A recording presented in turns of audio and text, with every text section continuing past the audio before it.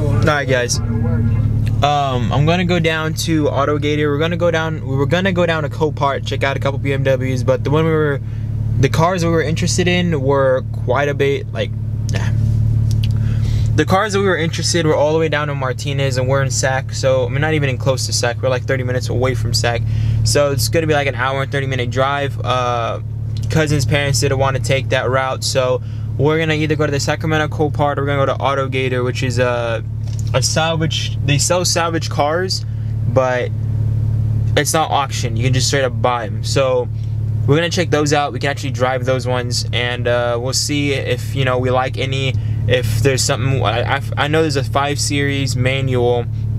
The only problem is the odometer is not showing the mileage, but I checked the VIN number and it shows the last documented was like 3 months ago at 150K.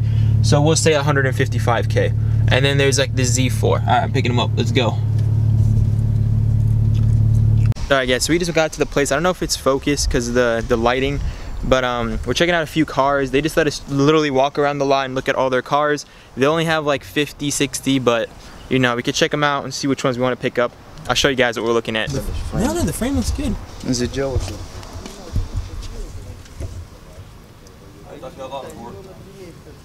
Yeah, it needs a little bit of work.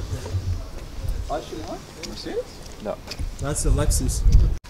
This thing is worth the money. Whoa. Wallah, that is crazy interior. Wallah, it's beautiful. How much is it? 4,800. Hey y'all, I bet 4,100. How many? Oh, 93,000 miles. Runs and drives. So just wow. 4.3 liters. That's what I'm saying. This thing, does it come? It does come out. Yeah, you can bolt it out. That's مشكلة شنو? Do you see a radiator? Radiators there. How's the radiator? No, that's how the frame. You can tell it's bent this way. See here? Oh no, I'm looking right down here. Look at this. Why is it like that? It's supposed to be like this. Yeah, by Joe. Yeah, the whole thing's bent. No, that looks a pretty easy fix.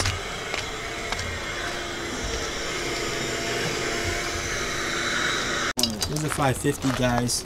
Selling for really cheap, but you can clearly see the axle is just messed up. This thing's to the ground. If you want to ever, camber, come over here, boys. Yeah, this is that A4 that's stick shift, and it runs and drives just fine. Yeah, take this. But I'm not gonna show you guys the.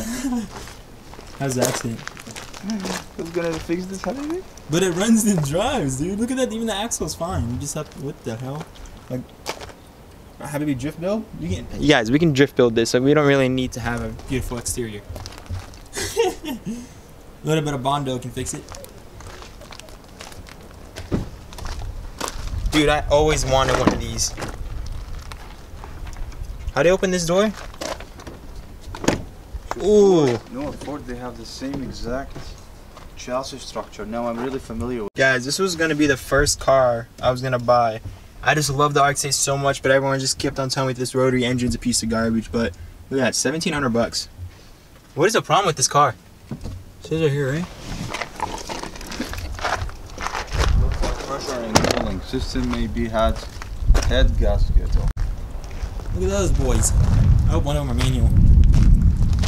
160K runs and drives. This has no problem. Runs and drives, Habibi. You have 1,600?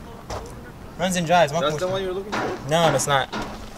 It's an automatic. That's why I don't want it. But it runs and drives. What's the problem with it? Because I'm trying to have a drift build. What do you mean? What's the problem with an automatic? Where do you want to drift, Habibi? Elko? No, Sacramento Raceway. Oh, okay. And they have drift tracks down there. Guys, like, this is like heaven for me right now. And it's way too hot though. Like, I'm sweating. Oh my god. Whoa. Look at those. Transmissions. BMW engine. BMW engine. That's yours, right? I don't know. Can't really tell. It looks like mine, but right here. Z4. Ah, Z4 motor. 76,000 miles. How much is it? They actually do sell transmission engines here. Well, they park cars that, I fucked up. Yeah, they park cars that are not working, so... Wow. This looks so sick. This is a car guy's world. Look at all these engine transmissions. Dude, this looks so sick, man. I wish I wish I had a garage like this.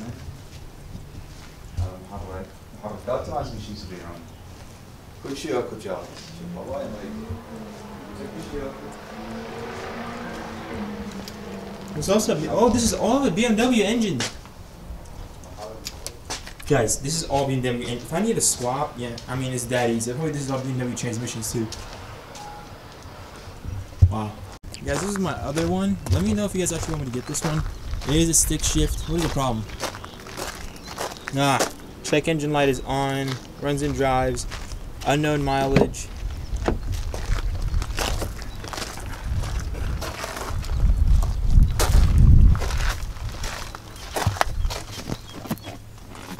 So it is a manual.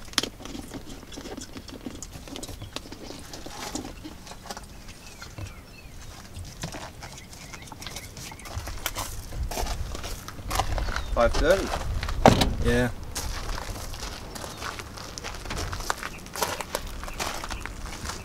Oh, what the hell? It has rear end damage? Really? I didn't notice that. What is this? Is that frame? Oh wow, it is frame. Or maybe bumper. No, look. This connects. Yeah, but saw that my bumper is bent. I don't know. I don't know much about coding and stuff. You guys, if any of you guys know how I can check a check engine light code, let me know. See what's the cost for it.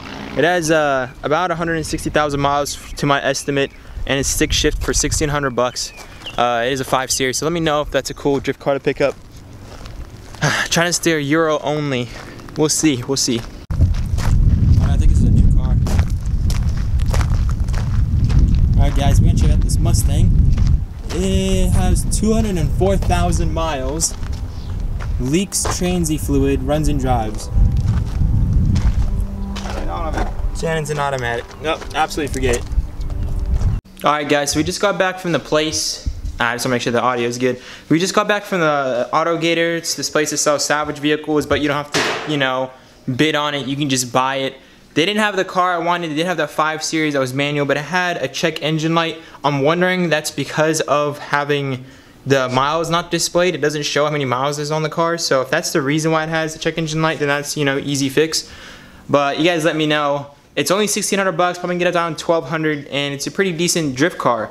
I'm trying to stick with Euro, so I'm looking at E36s, convertible or non-convertible. I'll show you guys a picture right here of one that I found convertible, very low mileage, and then I found one that's a hardtop that's quite high mileage. They both run and drive just fine for the same price, but there's one with 200K, which is the hardtop, and the convertible, which is 82K, but it has damage. All I have to do is repair it.